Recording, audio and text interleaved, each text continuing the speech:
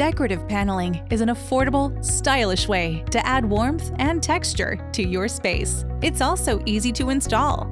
Here's what you'll need. And keep in mind, sheet paneling comes in a wide variety of styles, patterns, and textures.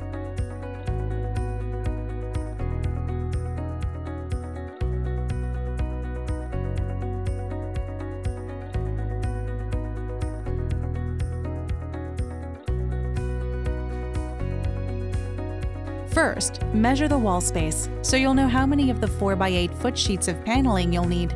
Divide the length of each wall by the width of the panel you plan to use. For example, a 12-foot long wall with 8-foot ceilings would require 3 sheets of this paneling.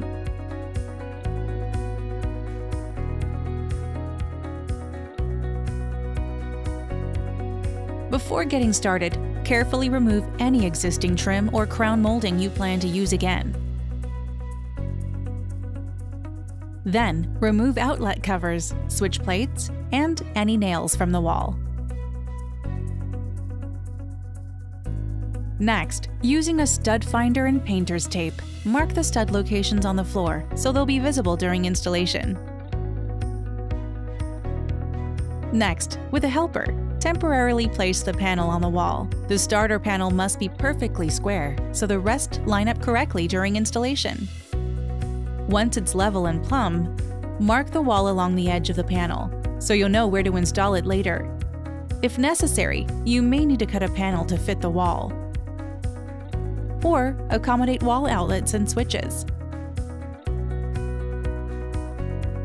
Use a jigsaw with a fine-toothed saw blade to avoid splitting or fraying the panel. Then, do a test fit to make sure the openings line up correctly.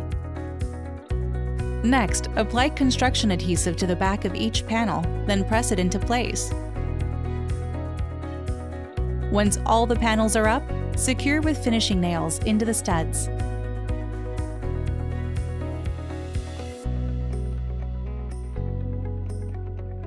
Finally, add baseboards and trim, fill nail holes, and caulk visible gaps to give your new paneling a seamless, professionally installed look. Good luck, and thanks for shopping at the Home Depot.